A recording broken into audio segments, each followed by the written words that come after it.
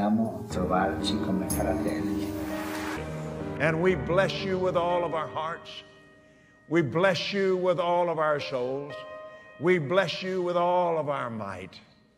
And we thank you, sir.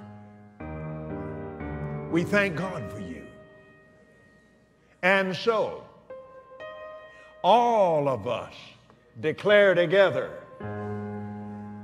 be blessed. Once again, all together, be blessed. Amen. Amen.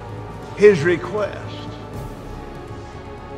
And since we know not how to pray for him as we ought, other than to agree with him in his quest and in his heart for the unity of the body of Christ, we come together in the unity of our faith. Hallelujah.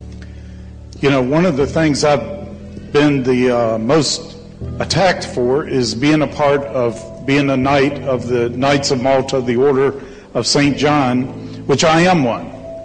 I'm very proud to be. These knights, which it's a 900-year-old order, total Christian order, all the vows are Christian, no secret stuff going on whatsoever, everything's done right out front. It has an ultimate purpose of defending Christian unity, defending the faith, and to refusing to retreat before the enemies of the cross. We're looking for the real warriors. We're looking for the warriors, and many of God's greatest warriors in these times, just as was prophesied in the garden, the one who's going to crush the head of the serpent. It's not about, you don't have to be a knight of Malta to be a knight of the cross, a knight of the Holy Spirit. That's just one thing that I think is being used in a very powerful way. I think it could again.